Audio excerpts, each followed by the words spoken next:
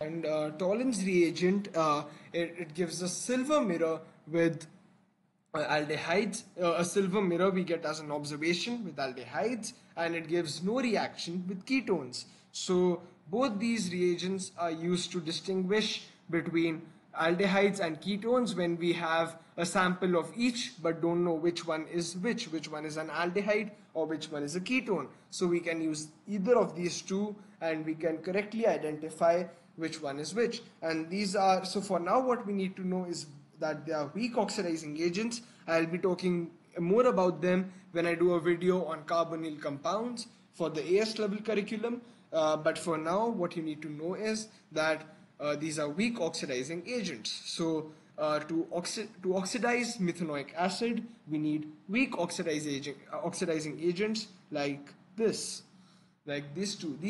So Fehling solution and Tollens reagent, they are weak oxidizing agents. And now let's move forward. We can also use potassium dichromate, which is K2Cr2O7. Potassium dichromate, it is also a weak oxidizing agent. So we can also use this to oxidize methanoic acid. Now let's move forward. So we have ethane dioic acid over here. So let me just first draw the structure very quickly of ethane dioic acid.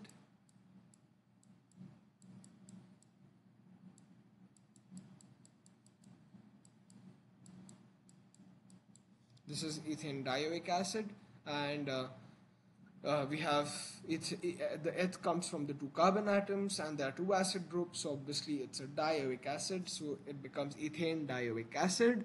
And it can also oxidize. There are only two carboxylic acids which oxidize, and they are these two.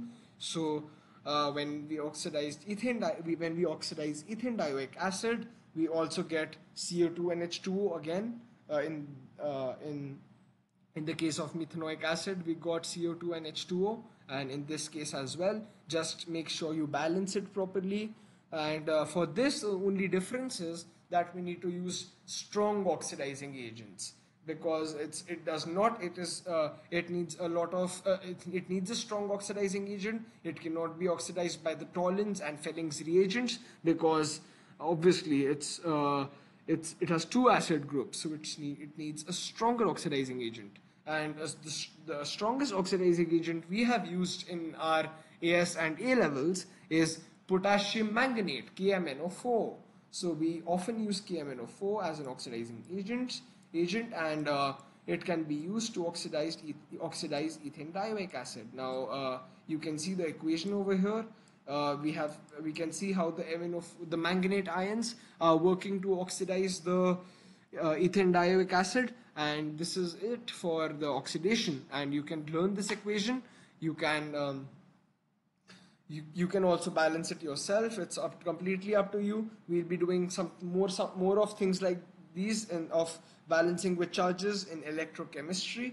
But for now, what you need to know is that this is what we often use for oxidizing ethane dioic acid. Now let's move further. So acyl chlorides and their reactions. Now I told you we will be focusing a lot on acyl chlorides, and this section is completely dedicated to acyl chlorides. So what is an acyl chloride? It is this group, a C double bonded to an O, and also single bonded to a Cl. This is called an acyl chloride. And then the three bonds in total, and the fourth bond can be formed with the rest of the chain, the alkyl chain or whatever it is, the rest of the molecule. So this group is called the acyl group. It is very important because it is one of the most reactive groups in organic chemistry. One of the most reactive groups, and this reactivity makes it very useful for forming different substances. And now let's see why it is so reactive. So for example, let's take this molecule as an example. R can be any side chain. We have two highly electronegative groups attached to this carbon atom. Let's label this carbon atom as, not label, just let's call it the acyl carbon. We have two highly electronegative groups attached to the acyl carbon. We have an oxygen double bonded to it, and we have a chlorine atom double bonded.